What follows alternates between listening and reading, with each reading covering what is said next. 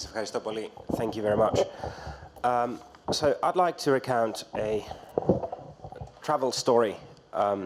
Recently traveled to the United States, helping one of the funds, one of the vehicles that are raising money to invest specifically in Greece over the coming years. And you know, the one advantage of that is I get to go to very beautiful places like Chicago in February, where it's -14. The other advantage is I get to relay the feedback from American institutional investors. And here's what I found out. First, the good news. The good news is that the bad rep that Greece used to have over the past, say, 7-8 years is now gone. As Mr. Goudzinis says, I completely agree, the redenomination risk is off the table. Maybe people in this forum have known this for a while, but American investors now no longer think in that way. They don't think Greece is at risk of exiting the Eurozone, the European Union, et cetera, et cetera. So that's the good news. The bad rep is gone. Greece could be a normal country that you allocate capital to, like you do to every other country in the world, if you're an American fund. Now, what are the challenges that we find now that this problem is gone? There's one challenge that comes up, and it's size and liquidity. So if you're a big American fund and you want to allocate money to Greece, the biggest problem you're going to find is there's not enough big liquid names in Greek publicly traded markets, be this debt or be this equity. Why is this the case? I think the problem is economic. It's not directly, or rather, it doesn't originate in the financial system. It originates in the real economy. And this is the only statistics I'm going to use. 87.3% of employees in Greece are in small and medium enterprises. The EU average is 66. It's even worse. 60% of Greek employees are employed by micro-enterprises. That's companies employing under 10 people. There's two problems with that. One is that it's a very inefficient way to run an economy. The 12.5% of people that work in large enterprises in Greece are responsible for 25%, so double the gross value add. The second problem is shown in the financial sector. When 60% of people employed in Greece are micro-enterprises, they only have one source of capital, and that's the banking system. And as Mr. Karavias pointed out, despite its best efforts, the banking system in Greece still has a lot of legacy issues which increase the cost of capital. So what needs to change in order to address that? I think the most important thing will be to enable the structural changes that allow the financial sector to help companies scale up. One of the politically sensitive examples that we've recently had is pharmacies. For some reason in this country, there's an obsession with pharmacies being micro-enterprises, staffed by 2 or 3 people. It doesn't have to be that way. There are economies of scale, and in order to help the economy grow, we need to help the resources of this country, being capital, labor, be allocated in the most efficient manner. We have to recognize that despite the very heavy contribution of SMEs to the Greek economy, it is still not the most efficient way to allocate labor and capital. When this happens, it will become a lot easier for foreign capital to come in size, in public equity and debt markets. Thank you very much. Σας ευχαριστώ και εγώ πολύ, κύριε Βαλάτσα. Ήσασταν και περιεκτικός και πάρα πολύ σύντομος. Κυρίες και κύριοι, όπως είχα πει και στην αρχή, υπάρχουν σχεδόν 35 λεπτά για να συζητήσουμε επί όλων όσων ακούστηκαν.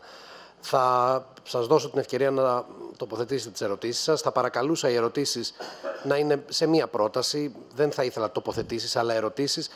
Πριν την ερώτηση θα ήθελα κάθε ένας από εσάς να λέει ποιος είναι και βεβαίως σε ποιον απευθύνει την ερώτηση. Για να σας δώσω τον χρόνο για να προετοιμαστείτε, θα ήθελα εγώ να κάνω μια ερώτηση και νομίζω θα την απευθύνω σε όποιον θέλει να απαντήσει. Κατά τη γνώμη μου, από όσα άκουσα, υπάρχουν 2 διαφορετικοί τομείς συζήτησης σε σχέση με το τι πρέπει να κάνουμε για να προσελκύσουμε ξένα κεφάλαια. Ο πρώτος τομέας αφορά βέβαια στους θεσμούς, στους ελληνικούς θεσμούς, στο πώς δηλαδή θα μεταμορφώσουμε και την οικονομία μας, αλλά και όλα αυτά τα θεσμικά όργανα που την παρακολουθούν, προκειμένου να κάνουμε δελεαστικότερη την χώρα ως προορισμό. Το δεύτερο όμως, και νομίζω ότι σε αυτό θέλω να σταθώ, είναι ποιος είναι ο τρόπος, ποια είναι η μέθοδος με την οποία θα προσεγγίσουμε τους επενδυτές. Χρειαζόμαστε ένα σχέδιο, ένα πλάνο για να γίνει κάτι τέτοιο και θα ήθελα να ακούσω όποιον από εσάς ενδιαφέρεται να τοποθετηθεί από αυτού μέχρι να προετοιμαστούν και ερωτήσεις από το κοινό. Υπάρχει κάποιος που θα ήθελε να απαντήσει? Παρακαλώ, κύριε Καραβία. It is true that we need a plan. However, I think we have outlined already what this plan should include. Effectively, every investment has two phases. The phase of initiation until the day of completion, and the second phase is the productive phase, and what happens if something goes wrong with the investment. Greece has issues on both phases. Time to closing for a transaction is very slow. I mean, I think all speakers mentioned their experience out of that. We said before that Greece needs desperately capital, and they have here a list of investments of over 100 million euros each of them, which is pending for years now. I mean, I can mention in the hotel and leisure sector, Cassiope in Corfu, 100 million euros investment is pending for several years. A fund in roads, similar case. Everybody knows about Elinico, a 7 billion euro investment. The largest wind park that wants to be built by foreign capital in Greece, an investment of over 300 million euros, is still pending for several months without the court having reached a decision. So time to completion, time to closing is a very essential issue that we have to resolve. When we move to the second phase, what is happening if something goes wrong with the investment? This is what Apostolos mentioned, what Megan mentioned, also what I mentioned in my introduction about the conferment of justice. It takes ages in Greece to get a decision out of the courts, and this is something that investors cannot afford. So Greece, the plan that you ask is Greece to address both issues. How you complete an investment on time and how you resolve a problem also on time. Σας ευχαριστώ πολύ, κύριε Καραβία. Δεν ξέρω αν υπάρχει κάποιος άλλος που θα ήθελε να τοποθετηθεί από αυτού. Βεβαίως, κύριε Κουτζίνη, παρακαλώ. Only one observation, of course, I fully second that.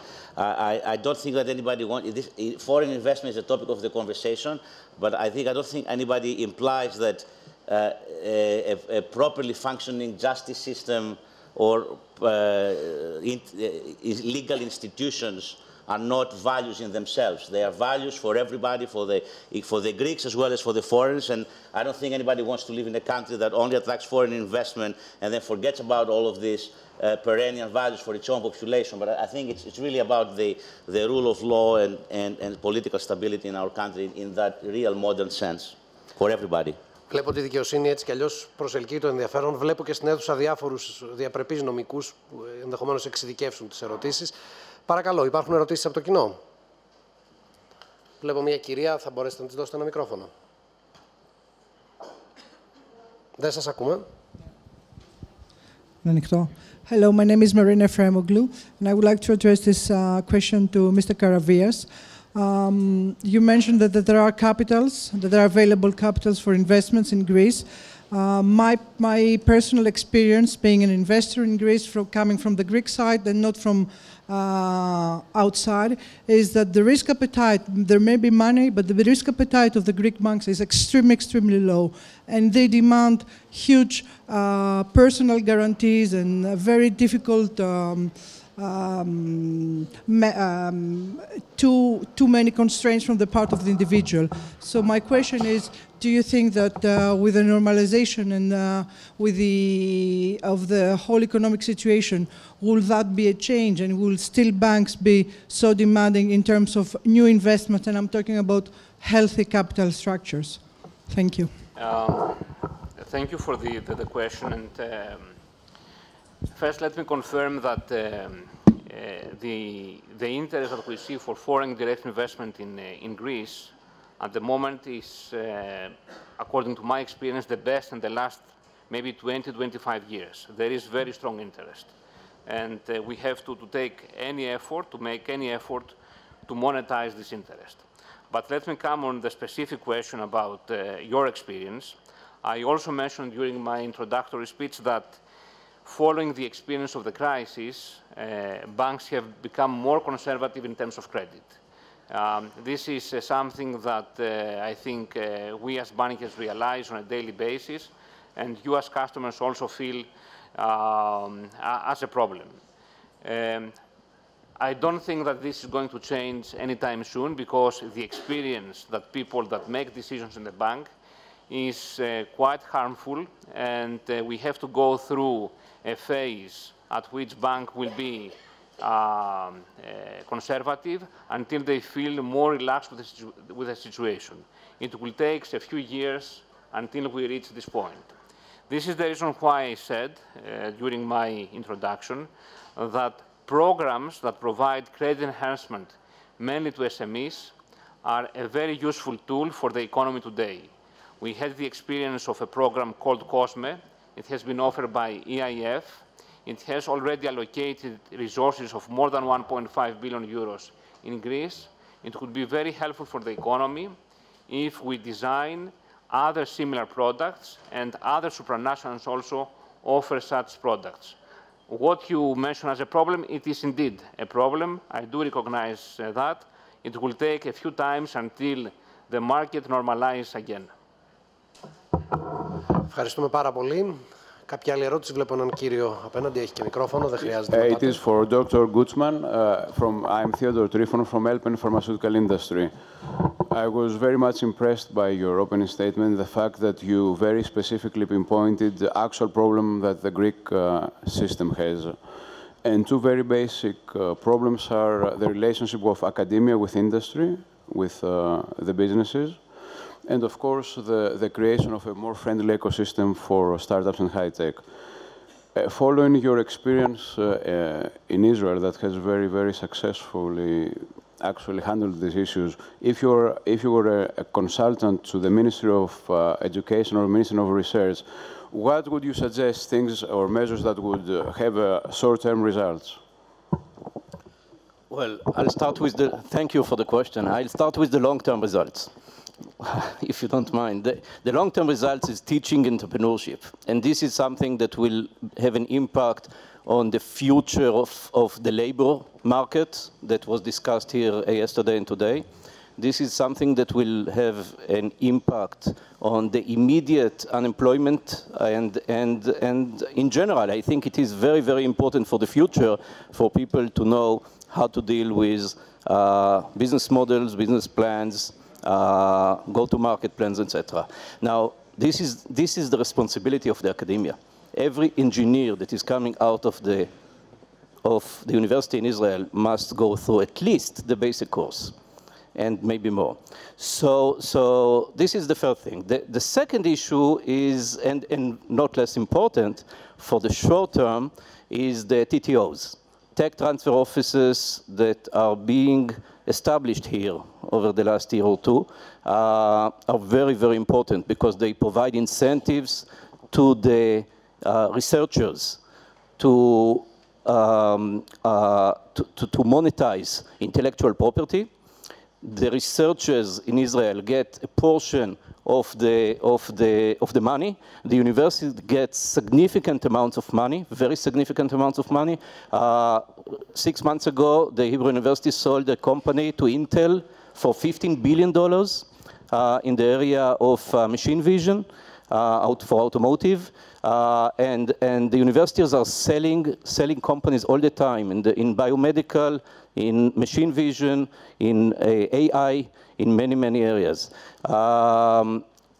In addition to that, in order to make the research more relevant, obviously the relationship between industry to the academia are very, very important, and they also bring foreign investments.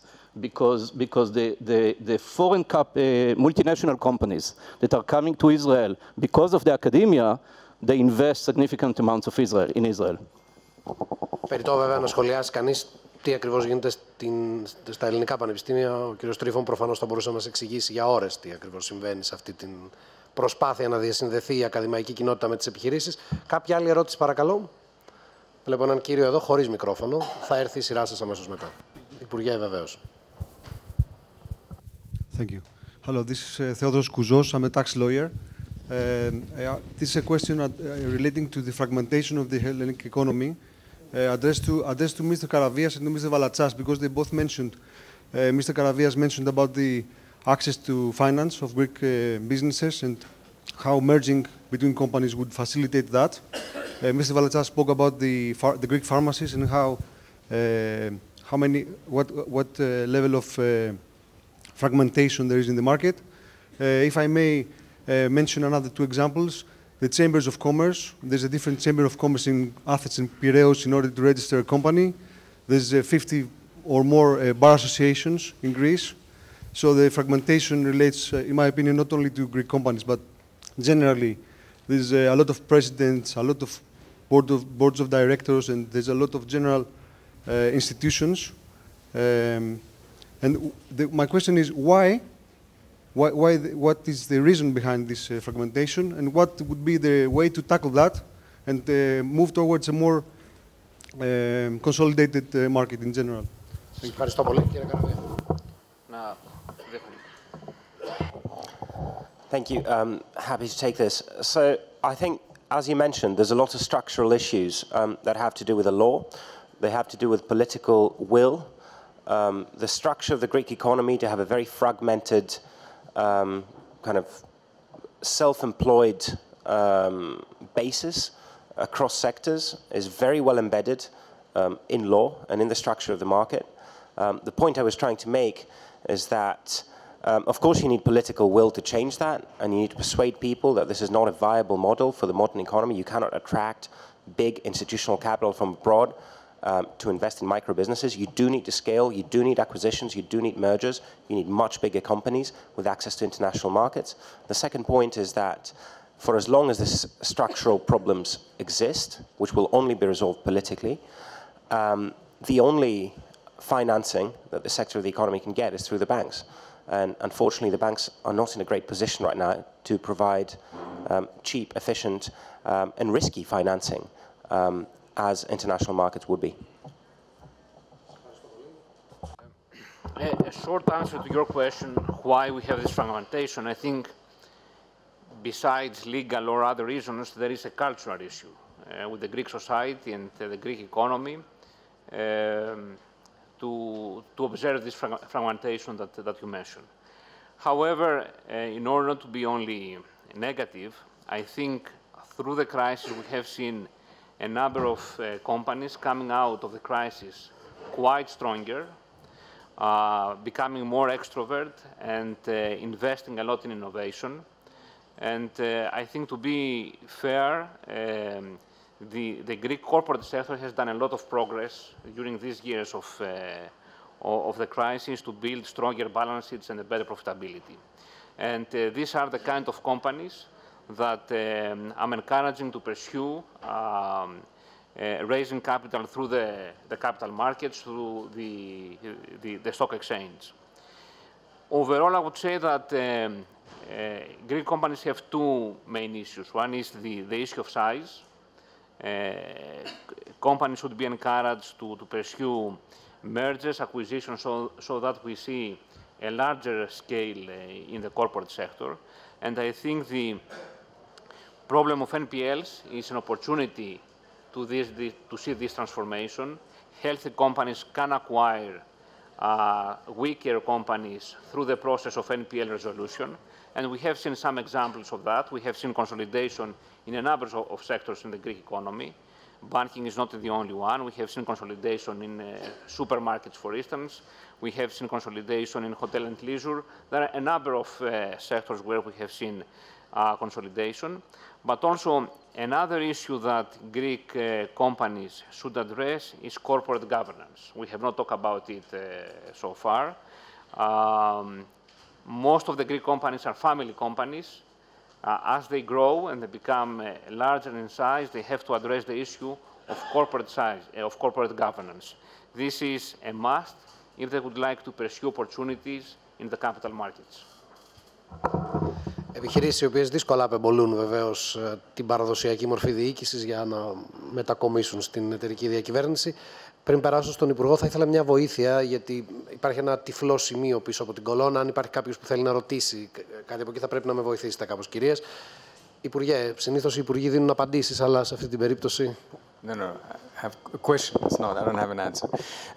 I think we all understand that given the low savings rate and given the difficulties in the Greek banking system, which is doing what it can, it's foreign direct investment that will play a leading role. But simplifying and with the danger of caricaturing, what we have seen until now is the kind of short-term, opportunistic, and I don't say this in a pejorative way, wave of investment that has gone into public markets, into specific Greek companies. We can count them in one or two hands, some of which have been burned badly because in 2013, 2014, they thought this was the end, and then they realized it was not.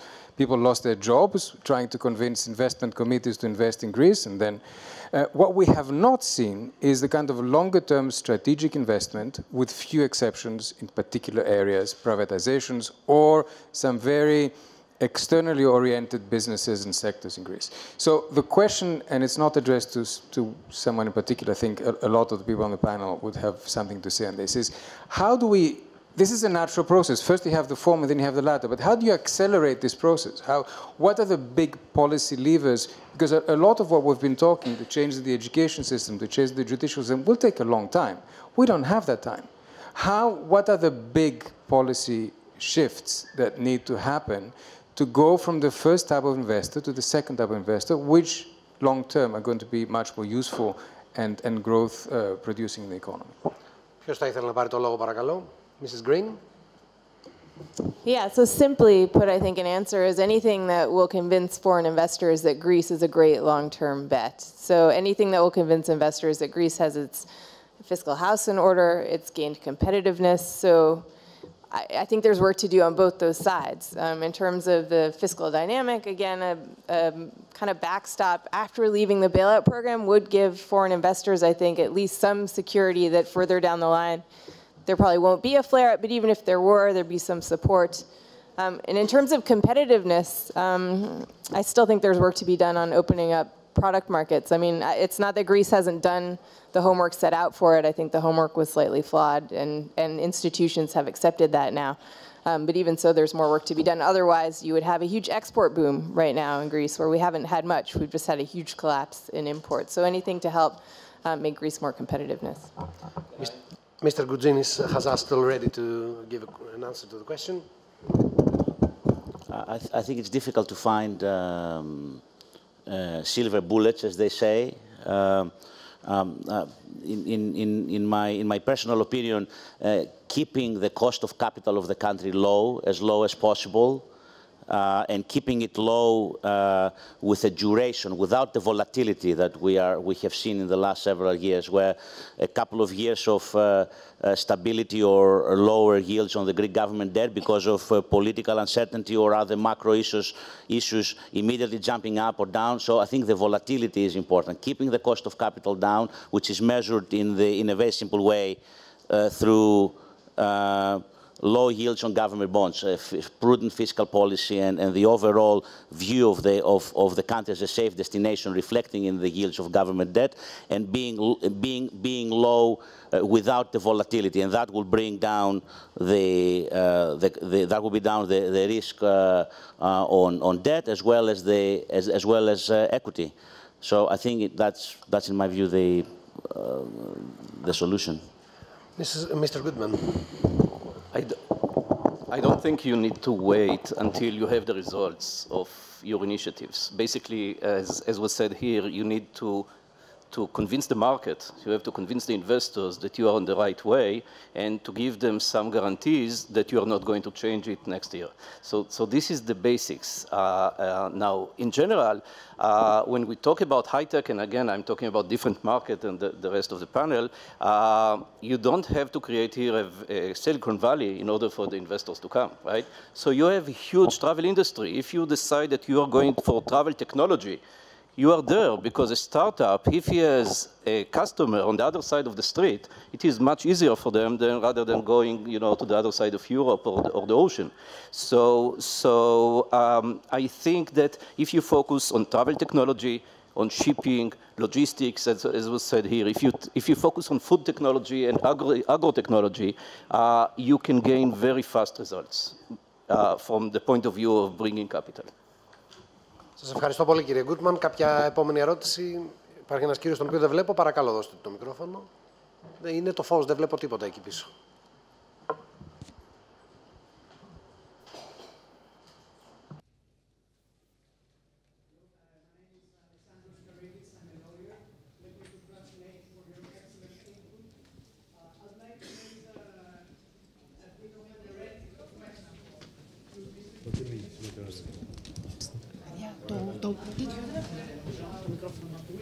Αλλάξουμε αυτό.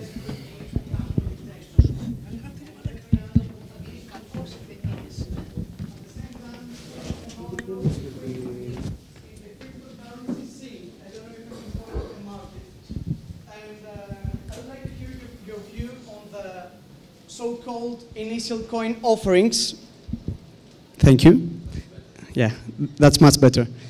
On the so-called initial coin offerings, the ICOs, which are connected with the blockchain technology and the smart contracts.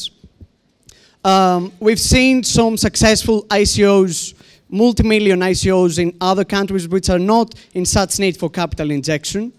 And I'm wondering whether ICOs for you is just a fairy tale or a promising alternative source. And more specifically, I'd like to hear which are the strengths and weaknesses, the hazards and opportunities, mainly from a legal perspective, given that it is a broadly unregulated environment. And the business view of Mr. Γκούτμαν as well. Thank you very much. Have you heard the question? Yes. So, Mr. Goudginis was the first one? Yeah. Yes. Correct. Mr. Goudginis. I'm not sure I would. I have 5 children. I'm not sure I would narrate a fairy tale with ICOs to any of them. So certainly not a fairy. I think there is a notion of. I want to go back to basics, and I really won't go into the legal or regulatory issues of what you mentioned. But the reality is there is a notion of high quality liquidity to the foreign markets, and I think. Greece needs a plan, as Fokion elaborated, to attract that. And I think there is a lot of work to be done in the more normal and conventional sources of equity and debt financing. I think there is an A to Z. I think we're probably in the C to D right now before we exploit more exciting propositions. Mr. Γκούτμαν. I'll start with saying that the blockchain technology is a revolution and it is here to stay. But from here until talking about the ICOs, I think you first need to walk and only then to run. And thinking about the Greek economy, people need to try to get used to thinking about the knowledge economy, investing in intangible assets, in the shares of intangible assets, to work with a startup, to work with an entrepreneur. ICOs have, it's very unclear what you invest in. What is the prospectus? What is the data? Whether the currency is actually equity or just, a currency that you can buy products as a customer. There are so many unknowns and so many differences between the different ICOs that I wouldn't jump to this direction. Θα πάρω άλλες 2 ερωτήσεις γιατί τελειώνει ο χρόνος. Βλέπω έναν κύριο εδώ, παρακαλώ. Hello, my name is Haluk Aykul, and I'm a Turkish guy who came to Greece as an investment broker, so to bring new capital, hopefully. But my question is to Mr. Gutta, since I'm very curious about technology. You mentioned that technology transfers office are key to play a very important role, and I had the experience to work with one of them in Turkey as making a workshop. My question is this: in a system where universities are totally almost close to private sectors, how will you, what is your recipe to differentiate the TTOs to be independent entities that would serve for the economy? Thank you. Well, I'm not sure they are independent. They are part of the university. The TTO is a part of the university, and they are so important because in the knowledge economy, you need intellectual property. And the deep technology that is manufactured by the universities, by research institutions, are the basis for starting new startup companies. So I think they cannot be independent. They must be controlled by the university that actually own the intellectual property. Τελευταία ερώτηση, παρακαλώ. Hi, Vasilis Antoniadis. One question for Mr. Karavias is there was a lot of expectations with the so-called Juncker plan for significant financing in the Greek economy, and what is his assessment on how this is progressing? And the second is to the non-bank investors in the panel. I'm sure you have faced this risk-return equation in other countries that have gone through challenging times. Can you share positive experiences of investments you have made in those countries? Thank you. Let me answer the first question. I think the European funds have contributed quite significantly in the financing of the Greek economy. Institutions like EBRD, I think they are present, and I would like to take the opportunity to thank them. EIB, EIF, IFC have provided very valuable and efficient programs that have helped the banks to finance the real economy. The Juncker plan in particular has not been of great help for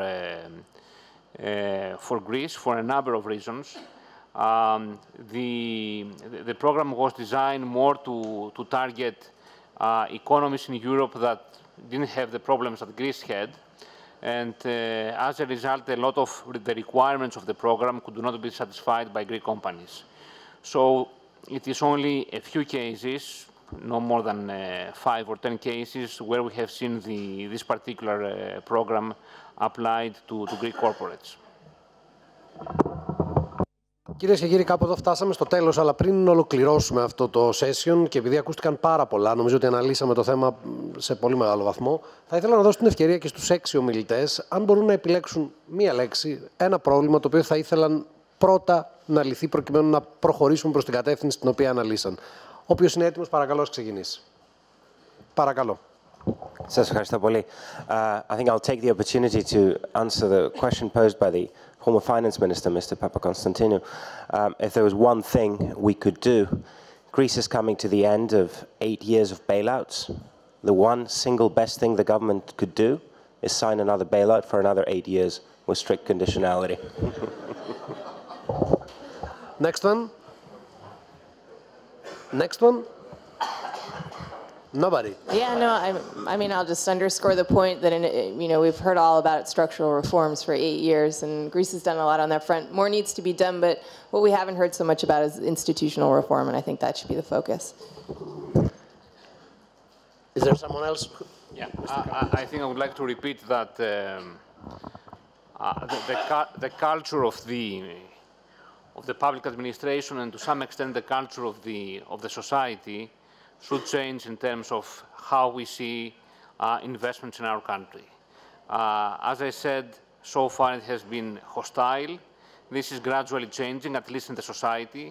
The society is looking at foreign direct investments in a more friendly way. The society understands that this is the way that the country can move forward. I think it's time now to change the public administration so that it welcomes these funds, these investments, in the best possible way. Παρακαλώ, Mr. Camping. Business, if it's about anything, is about perceptions. Businesses make decisions based on their perceptions. There's a reality, but it's the perceptions. So my big message is for those people who make policy to recognize that and work with the private sector, work with the business community to improve the perception, get the confidence going in the right direction. I think following Mr. Karavias' lead, teach the teachers that foreign investment and investment in general is creating wealth, not taxes, and then help the teachers teach the society that investment creates wealth and hard work and innovation and ideas and not public sector taxation and regulations. Οι δικηγόροι πάντα έχουν τον τελευταίο λόγο. Σας ευχαριστώ πολύ, κύριε Γκουτζίνη. Ευχαριστώ και όλους εσάς που ήσασταν μαζί μας όλη αυτή την ώρα. Έχουμε σχεδόν φτάσει στο τέλος, έχουμε 1 λεπτό ακόμα. Νομίζω πρέπει να κλείσουμε αυτή την ενότητα. Σας ευχαριστώ πολύ. Καλή συνέχεια.